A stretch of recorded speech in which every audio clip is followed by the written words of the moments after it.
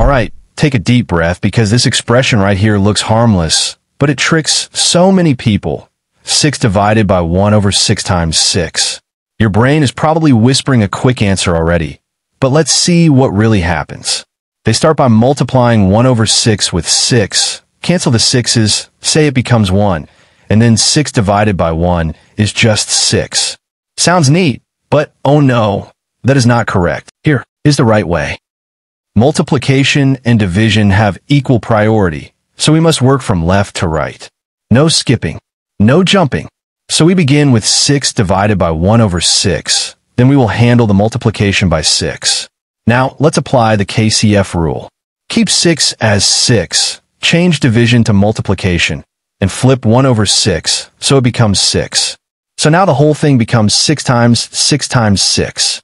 Oh nice, that looks satisfying. 6 times 6 gives us 36. And now, 36 times 6. 6 times 6 is 36. Write 6 and carry 3. 6 times 3 is 18. Add the carried 3, and we get 21. So the final result comes out as 216. That is the correct answer. 216. Now your challenge. Try 9 divided by 1 over 9 times 9, and drop your answer in the comments. I'll be checking.